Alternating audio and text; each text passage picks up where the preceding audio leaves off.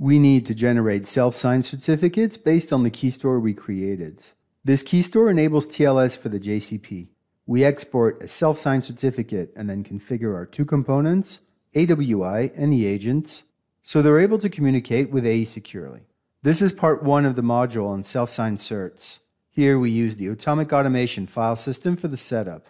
In the case of AWI, we update uc4config.xml, and in the case of the agents, we use the INI. In part 2, we'll show how to use the Java truststore for Java-based components, like AWI and Java-based agents, and the native certificate management solution offered by both Windows and Unix for OS-based agents. Either option works, and it will be up to you to decide what works best for you. This module covers self-signed certificates and the required configuration of the components using the AA file system. We start with an automation engine which has been configured with TLS. We deploy the keystore, and so JCP is ready to communicate as long as the components are secure as well. We use the keystore on the AE host to generate a self-signed certificate, which we copy to the component hosts. In our case, AWI and the agents on the same remote system to keep the demo simple. We configure AWI. We use uc4config.xml and use the connections tag with trusted cert folder, which points to the directory where the certificate has been stored.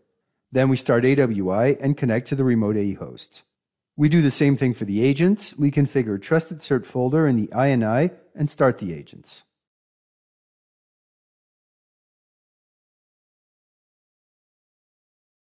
This is our AE host. The JCP is started and ready to accept incoming secure connections.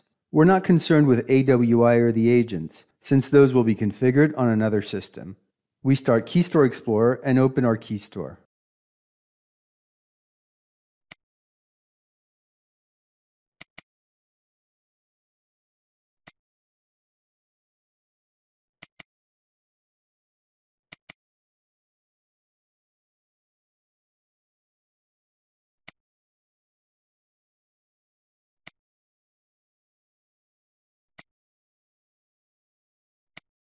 We simply display the certificate chain details and exports.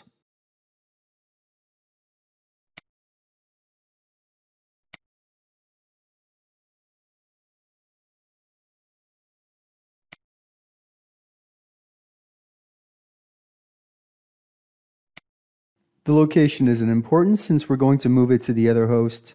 Make sure you keep the X509 formats, and the certificate has to have the PEM option checked.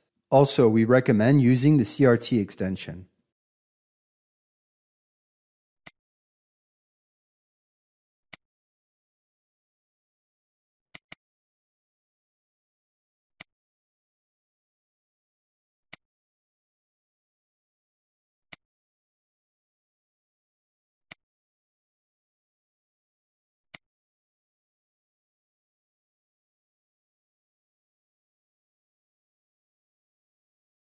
We have the AE host on the left side and the AWI and agent host on the right.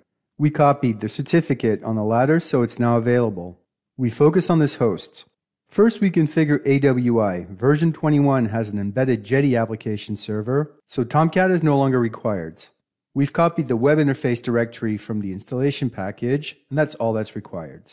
We update uc4config.xml.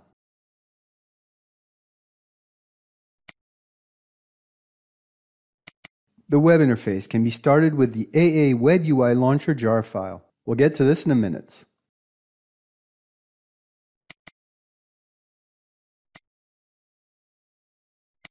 First, we have to make sure that AWI points to the AE host.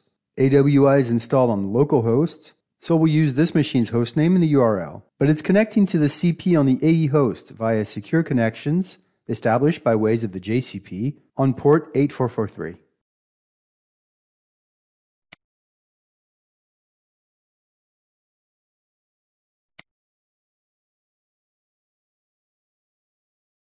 We can change the connections tag and indicate the trusted cert folder in which we stored our certificate. When AWI starts, it uses the certificate to establish a secure connection with the JCP on the remote host.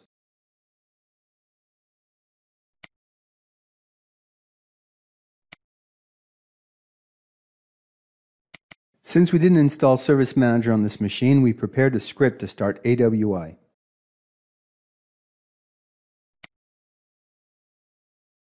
We invoke the A Web UI launcher via Java.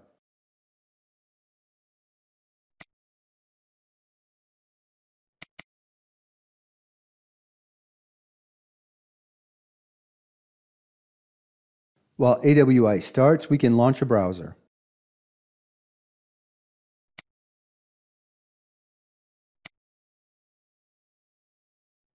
We navigate to the localhost and use client 0 and UC to show that we're able to access AE. Let's make sure there isn't any ambiguity. We're using the 8080 ports and not 8088s because we're not securing the connection between your endpoints and AWI.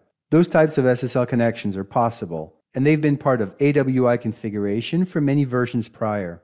The TLS implementation secures connections between AWI and AE. AWI starts, which in and of itself does not prove that TLS is properly set up. We won't know until we're firmly logged into AE.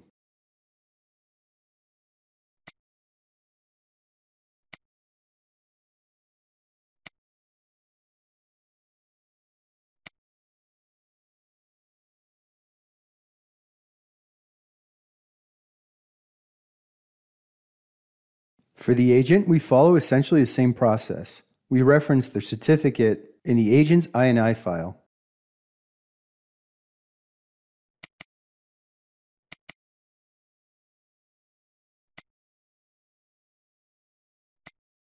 We search for the authorization section and indicate the location of the trusted cert folder.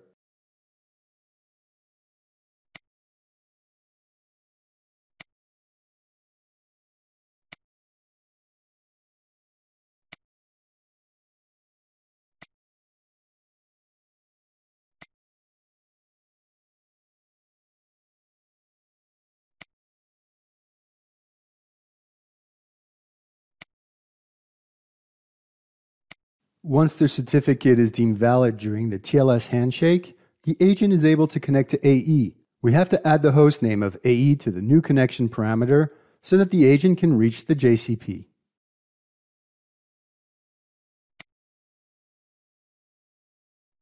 We start the agent. If it's added to the AE configuration, it means TLS is properly configured.